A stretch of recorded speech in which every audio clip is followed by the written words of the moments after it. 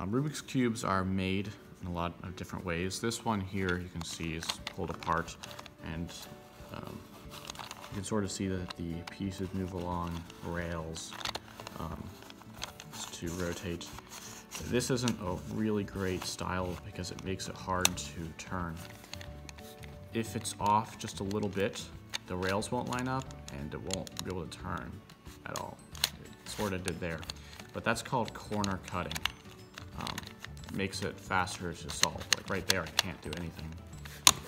But on a cube like this, I can rotate it this much and it'll still flip. Depends on which way you're going. This one's constructed differently. I can actually pull it apart pretty easily. There we go. You can see the inside. There's no rails or anything. It just all sort of fits together.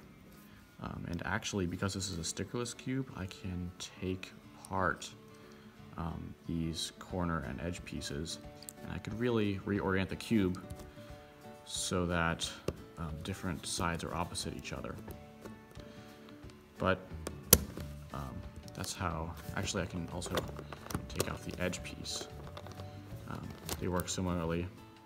Again, they all sort of just fit in there rather than sitting on rails. And it makes it easier to spin.